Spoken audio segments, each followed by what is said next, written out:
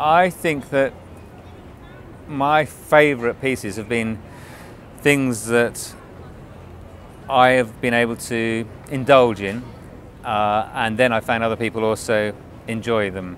I find it harder to work to a brief, and to try and do a commission is always quite a big challenge. Ideally, I would just create all these things totally for myself, and then other people would come along and go, "Oh, I can't believe you so connect with me," and then we'd both be really happy.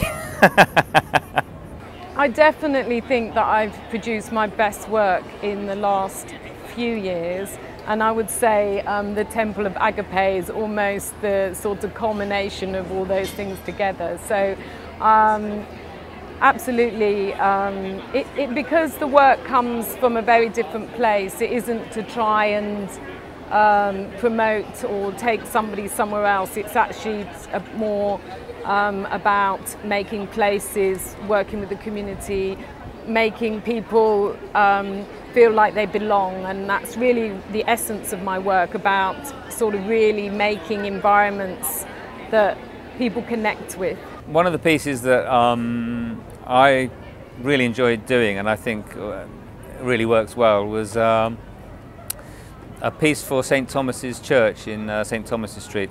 And that was actually a commission by the Cathedral Group, who are developers that now work from that church.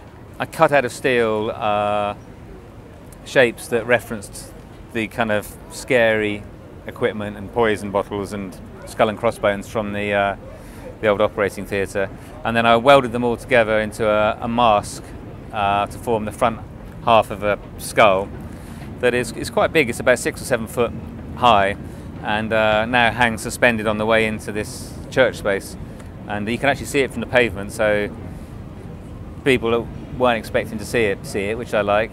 And also, if you go into the space, you've got like something of mine on the way in a piece that I think works really well.